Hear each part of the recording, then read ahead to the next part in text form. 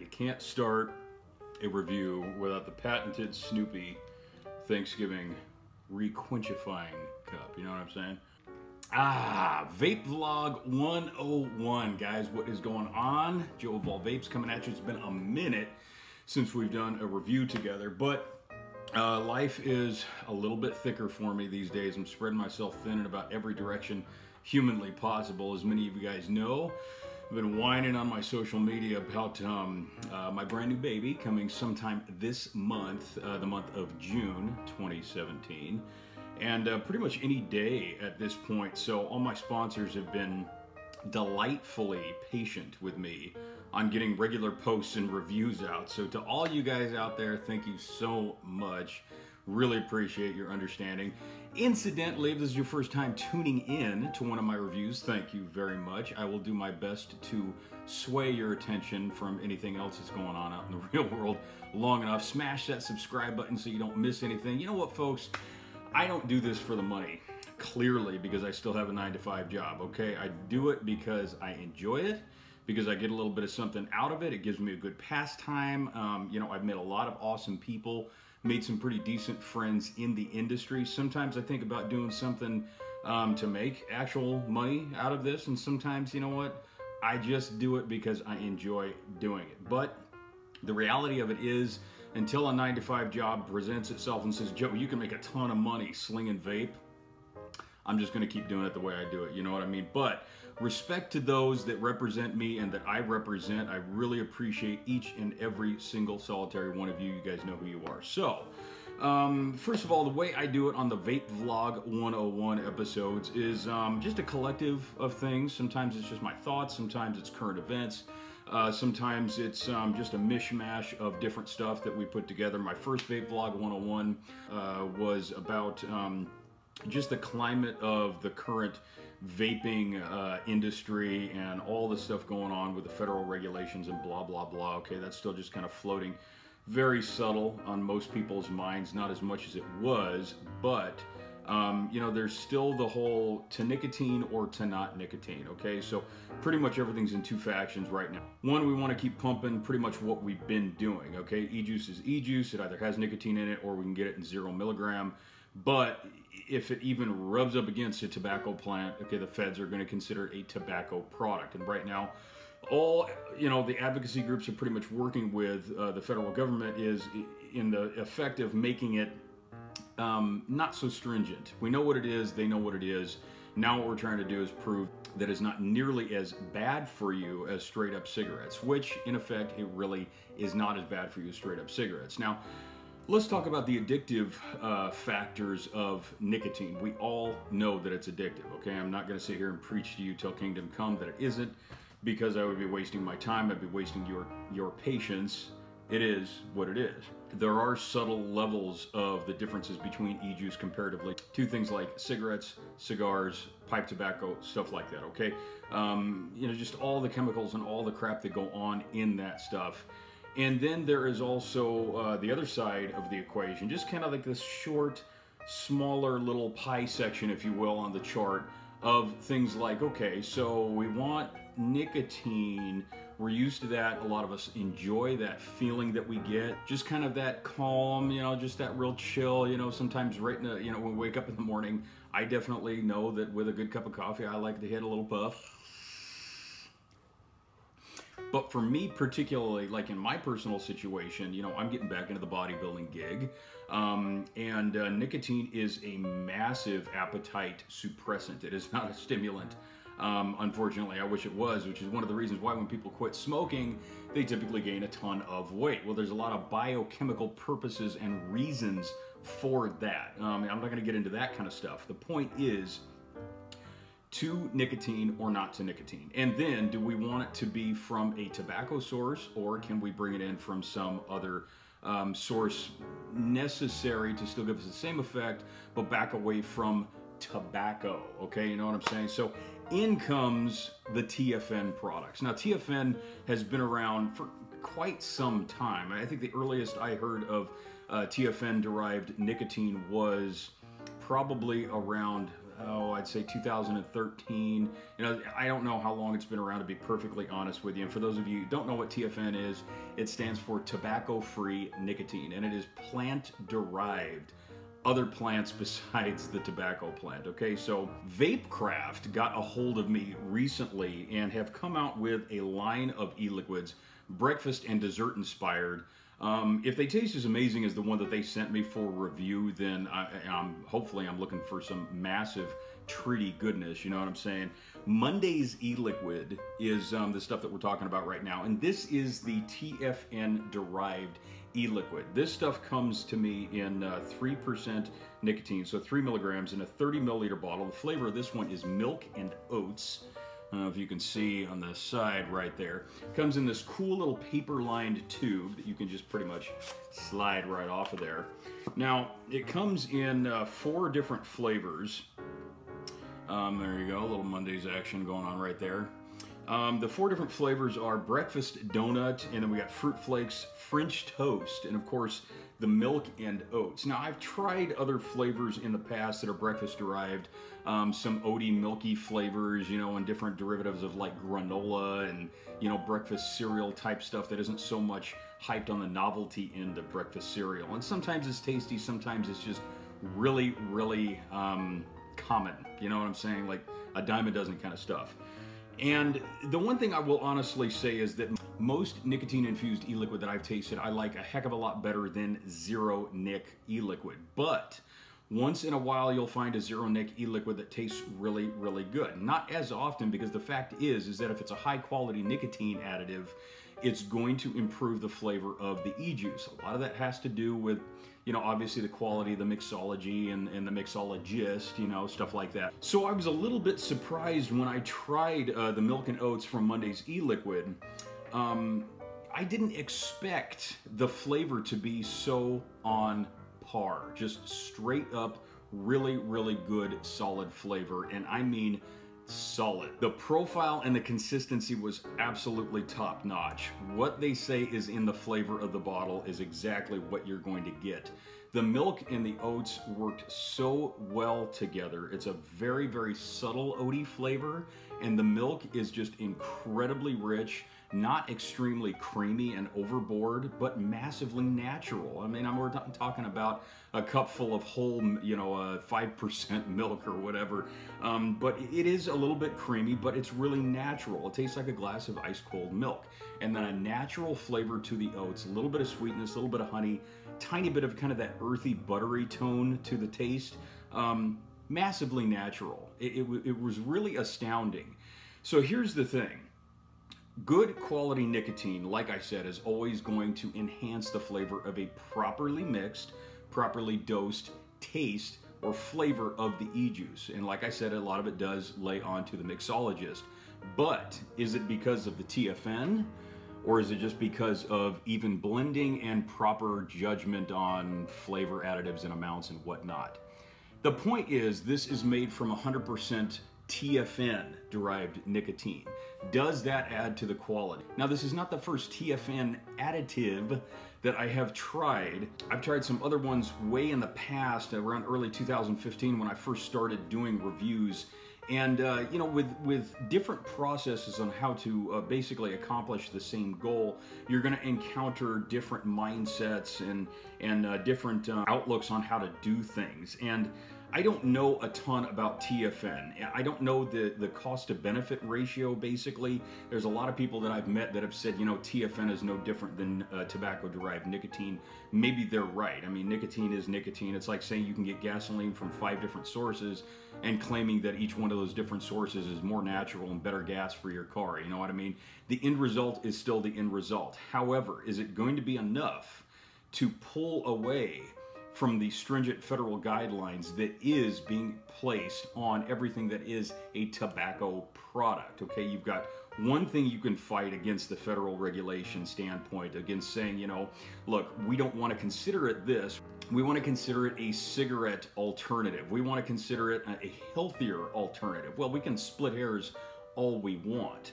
So do you want to completely separate those two and go, look, if we just completely took the nicotine totally out of everything, we'd have a different subject altogether. Therein comes the products like Alterna, which was on my first Vape Blog 101. That's that mindset, completely taking nicotine out of the equation and putting something else in there that is 100% botanical derivative and putting it straight into some of the favorite flavors that we enjoy for a different experience. Now, it does add a different flavor when you do it that way, but TFN definitely is not a tobacco product. So it is extremely hard to say that Monday's eliquid is a tobacco product when it has 0 tobacco derivatives within it. Potato, potato, you know what I'm saying? So some would say this is extremely hair-splitting when it comes to that whole subject of, oh, the cold bishop and the blah, blah, blah, and all that kind of stuff, and to nicotine, to not take nicotine, to Alterna, to just go back to doing what we're doing and stick our head in the sand and hope everything comes out okay. The point is we've got options here, and you know, depending on how many politics you really want to get into the whole situation, pay attention to where it's moving in the course of how much of your life do you really want to envelop into the whole vaping community in itself. The way I personally look at it is the logical standpoint of what nicotine is. Nicotine is nicotine is nicotine. Whether it comes from tobacco, whether it's a TFN product and it's a non-tobacco derivative of nicotine.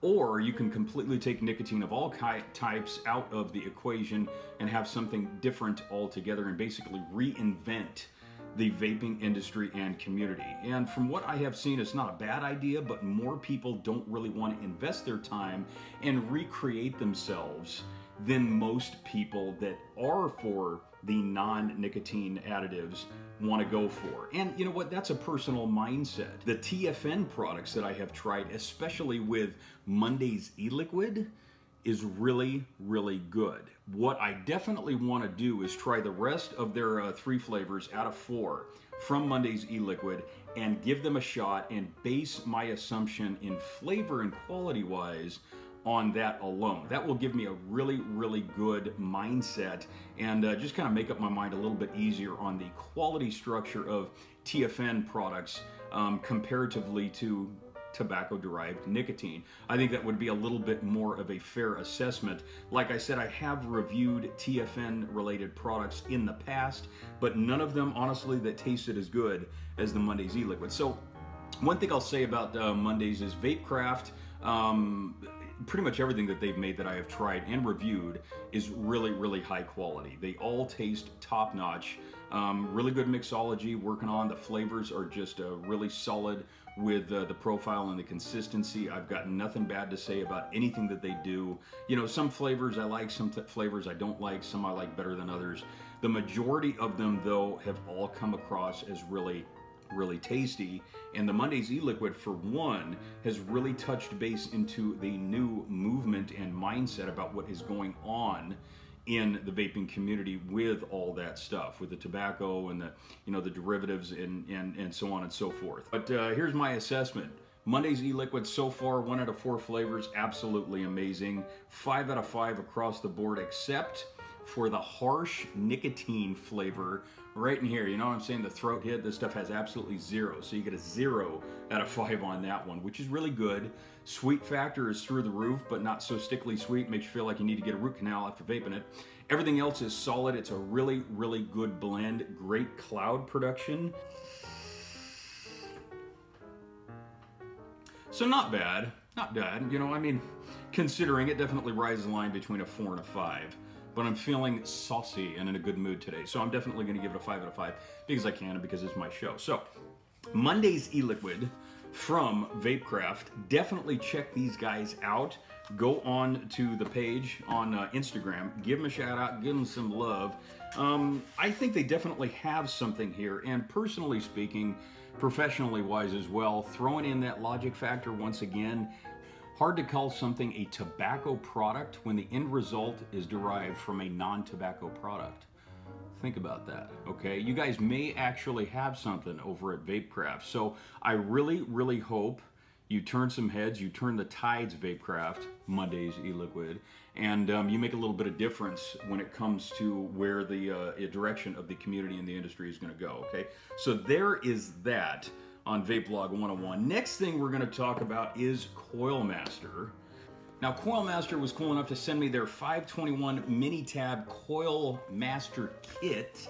Really, really cool, awesome little kit. I'm actually going to get a close-up of this. So, you know, we're just going to do this in old school style. Follow me along here. All right, my lovelies. Now, you guys have seen these before, more than likely, okay? Just about anybody has seen, is familiar with Coilmaster, pretty much familiar with the Coilmaster kits. This is the first one that I have acquired, which I really, really appreciate from Coilmaster Net, doing this for me, giving me a definite solid and sending me this awesome kit for review. We're going to take a look at just kind of some of the subtle differences between some of the standard kits you can get out there, a lot of the cookie cutter ones, and the difference between those and the professional Coilmaster kit in itself, okay? Now, a lot of it is just kind of design and layout, and I mean, let's be honest, some of this stuff is really, really similar to a lot of other brands out on the market. I actually ended up getting a knockoff of Coilmaster, one of their coil kits, way before Coilmaster ever sent me this kit. And, you know, I'm going to be totally blunt and subjective. There isn't a whole heck of a lot of difference. The one thing that I will say is that, you know, there sometimes is a really big difference between name brand and knockoff. So, of course, you've got your standard coil rods here, okay? That's just going to give you the different millimeter for wrap and whatnot. You know, if I can get the darn thing out. Okay, there we go. Pop. Okay, same kind of design, same kind of similar stuff. Except mine says Coilmaster on it now. Are you guys jealous? Okay. So, of course, you get the tiny little scissors that go along with it. We're going to tighten up the shot just a little bit. There we go, okay. The Coilmaster kit, the one thing, a few things that are different, obviously, you get your awesome 521 mini tab, which is a combination ohm meter and coil firing apparatus. We're definitely going to check that out in just a second. You're going to get 10 feet of 24 gauge Kanthal A1 resistance wire, Coilmaster brand. Few other little doodad differences, okay? On this side, you're going to basically all your main tools for doing whatever it is you need to do for coil building. You've got your little bird nose tweezers going on there, as well as the ceramic tweezers for adjusting the coil so you don't burn the hell out of your fingers. You get your little snippers, you get your little needle nose pliers, of course your Phillips and your flatheads going on right there. And the one cool little aspect that I really dig is this neat little tri-tipped mini tool. Some of the different RDAs, RTAs, stuff like that, tanks will come with different sized and diameter, just different type of screws and whatnot. This one obviously is for the Allen screw devices. And, you know, I don't have many of those, but you know what? If I did, I've got a cool little multi-tool to be able to do whatever the heck I want with it now. Okay, so on top of that, obviously we get your little coil winding jig and your little jig holder going on there. But let's talk about the 521 mini tab. This is pretty much the main reason I think that most people buy the Coilmaster coil building kit. Runs off of a single 18650. Exploitative plug for the hippie hauler. Love those guys, okay? They sent me just a ton of battery wraps from 18650. So bust one of those bad boys in there and pop that on. Huge fire button, nice and solid raise on the flush mount right there for the 510. Stick it on the meter and it's just going to give you a general readout, waiting for your coil to read the ohm. And of course you bump that over to the fire button, press it, and well, obviously it's going to fire the coil, which is not there right now. So what I'm going to do is throw that bad boy right there, and I'm going to bring out my Faro RDA. Love this thing. I believe it's a 3 to a 3.5 milliliter capacity. I don't claim to know everything, guys, okay? So those super ultra dedicated nerds that are just about to slam me in my comment section, Joe, it's actually a 2.5 milliliter, okay? You know what? Sue me. Okay, so what we're gonna do right now is I'm actually going to take the screws out here, and we're going to rebuild a coil, and I'm going to show you the thick and thin of that mini tab. I'm going to take this old nasty funky coil out, and I am awesome enough to get my coils made for me from a guy by the name of the Constabulary. A lot of you guys out there already know who this guy is. And I've been pipping his awesome coils for quite some time. And he was cool enough to send me just a bunch of them that work exclusively, awesomely for the Pharaoh. And this is just one of his badass little wraps. I believe he calls this one the SOOOO. But then again, what the hell do I know? Because I don't build coils. All I know is that this is something awesome and amazing and nothing that I could ever do on my own. So what I'm going to do is mount this bad boy on the Pharaoh. And those of you who have never actually seen the Pharaoh before, it's a pretty simple mounting design and probably a heck of a lot easier than I'm making it look. So we're just going to put it in like so. Okay, screw these bad boys down, get a nice good clamp. Okay, so there's that. Got a little bit hanging out on the sides, which is okay, because we're going to take our patented Coilmaster snippers, okay, and just kind of give it a little snip on the side, a little snip that off, and a little snip that off. Okay, so we're going to take this bad boy and screw it flush into the 510 base. Comes with the mini tab, the 521 mini tab. First of all, we're going to check the ohm meter, see what that clocks at. 0.24 ohms, which is just about perfect. Josh, aka the Constabulary, makes all of my coils at about 0.2 to 0.25, anywhere between 0.2 and 0.3 ohms, which is perfect for me. I can usually fire that at about anywhere between 70 to 85 watts comfortably in a single coil and get really, really solid cloudage, okay? So very reliable ohm meter, as you can see. I mean, it just immediately reads it, boom, nothing. You don't even have to worry about it. So now what we're gonna do, set it to the fire position, and I'm gonna fire this bad boy up. Now, why is this important? Why does this matter? Well, number one, if this coil is faulty for whatever reason, you're making your own coil and it just is kind of screwed up, it's messed up, you want to play around with it, or for those coil architects and artisans out there, you want to make it all pretty and blue and colorful and whatnot before you destroy it with some amazing vape juice. This is one of the easiest ways to be able to accomplish that without actually possibly screwing up your device. Now, I've never heard of anybody shorting out a device. I'm sure that may be some people's concerns, but the point is, a device like this, the 521 mini tab, gives you the ability to play around with this coil and make it perfect before you actually connect it and screw it into your mod. So this is what we're gonna do. Hit that fire button. Okay, you can see a little bit of smoke. And there comes the heat. Now, like I said, we're working with a single 18650. This is not getting the height of what I'm trying to do with this coil, but you can see it definitely patinaed the coil. Okay, some color changes, some differences going on there. If this red just a little bit, there we go, kind of play around with it. There we go. Okay, so now you can kind of see what I'm talking about here. I'm getting a really solid fire out of this coil. If you sort of look in between, okay, you can see where that's kind of misfiring right there. That shows that the coils are touching a little bit too close, and it's just not getting as positive a readout as it could be. So what I'm going to do is I'm going to take my ceramic tipped pliers, and I'm just going to kind of pull apart the coils a little bit, just like that, so they're not touching.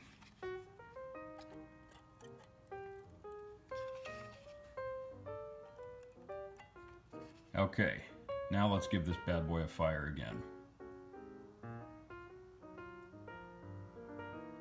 And as you can see, we're pretty much exactly where we want to be. That is a really, really good, nice and steady fire emanating directly from the middle, going out to the legs, which is exactly where you want it to be. It's exactly what you want to see. So you can see how evenly the Coilmaster 521 mini tab really burns that coil up, gives you a solid indication this is exactly where you want it to be. And as soon as you're done with that, shut it off, wait for it to cool down just a little bit, connect it to your favorite mod, obviously with a little bit of cotton in the bad boy or else it's useless, and just fire away, you know what I'm saying? So that is the convenience of the Coilmaster 521 mini tab. And you know, I'll be perfectly honest with you and subjective once again, this is probably the highlight of the Coilmaster kit, in my personal opinion. The ease of having a solid and reliable ohm meter, plus the ability to fire up these coils, play around with them like I just did with the kit, makes things really, really super simple and just a heck of a lot more convenient to carry around and want to carry around. So that is probably the biggest allurance for me, and I think for a lot of other consumers out there to want to have this kit, is because of this mini tab. You know, obviously the quality of the parts that come with the kit, you know, they all add into the awesomeness of what Coilmaster does. But, you know, I mean, let's face it. I think the 521 mini tab was probably, you know, just like a flagship product for them, you know. So so what we're going to do is bring this up to a swift close, talk a little bit about a giveaway for the end of this Vape Vlog 101, and just kind of do it to it. All right, guys, so wrapping things up, and to talk about probably the only reason why you stuck around past the beginning of Vape Vlog 101, giveaway time. You know what I'm saying? Now, Coilmaster, in their benevolent awesomeness, besides giving me their awesome 521 mini tab kit, coil kit, they also gave me, for some strange reason, one too many 521 mini tabs. Can't imagine what I would do with two. Since this one is brand spanking new, figured I might send y'all a little bit of love. Okay, so you know how it goes with Joe of All Vapes, guys. Easy peasy. When this episode of Vape Vlog 101 comes out, I want you to put Vape Vlog 101 Coilmaster giveaway. That is Vape Vlog 101 Coilmaster giveaway in the comment section below on the Instagram post releasing this video, and I will choose somebody within a week's time to receive this Coilmaster 521 mini tab. And one of the reasons why I want to touch base on Coilmaster, obviously, you know, they gave me the stuff and I did want to review it for you guys. They do have a brand new 521 Plus tab, ohm meter and firer coming out. Actually, it already is out. It hasn't flooded the market nearly as hard as I would have assumed at this point, but that's one of the reasons why Coilmaster wanted me to get this review out for you guys, to help kind of slide into the brand new 521 Plus tab that's coming out. I don't have a ton of information on that one, but what I do definitely want is for somebody to win this 521 mini tab, so that we can definitely keep in track with Coilmaster Net, see what they have coming out, the brand new product, their brand new 521 Plus tab. Looking forward to that. They've got some good quality stuff. They always have been a big pinnacle in the vaping industry, in the vaping community. So Coilmaster, definitely want to thank you very much for sending me both the giveaway 521 as well as the 521 Coilmaster mini tab coil kit. Going to get some awesome use out of this bad boy, let me tell you, and I hope somebody out there gets some use out of the 521 too. So Monday's eliquid from Vapecraft, thank you very much for allowing me to try out your TFN product. I really, really hope that this goes far and beyond everybody's expectations, because it definitely did mine. For those of you that want to look more into this stuff, check out Monday's eliquid or go onto the Vapecraft Instagram page, and that will kind of redirect you where you need to go. But just check out Monday's eliquid. Really tasty stuff. TFN nicotine derivative, not from tobacco at all. So we'll see what the feds have to say about that one, you know what I'm saying? So bring this to a close, guys. I really, really want to thank you for sticking it with me. A lot of you guys, most of you are my Instagram family. Thank you very much for sticking it through me through some rough times. Like I said, I haven't had the chance to do much of anything of the stuff that I love to do. It might slow down to a permanent, kind of a chilled capacity for me now that I have a son coming up on the way. The family priorities, you know what I'm saying? But I'm not going to ever stop. I love what I do. I love doing with, you know, what I do with you guys. I either become a massive, huge celebrity, folks, or just a friend that you like to vape with every now and then. And have a little bit of late night live feeds with, you know. There's some of my late night live feed friends out there. You guys know who you are. Joe of All Vapes can get a little bit rummy when it gets past 11 p.m., but that's for grown-up time, you know what I'm saying? Anyways, thank you very much for sticking it with me once again. This is Joe of All Vapes, your eye in that vaping sky, wishing you to stay humble. As always, love yourselves, love each other, keep it fabulously, wonderfully, amazingly cloudy. Hey everybody, this is Joe of All Vapes. Thank you for watching. For the best in vape reviews, pound that subscribe button, and don't forget, vaping saves lives.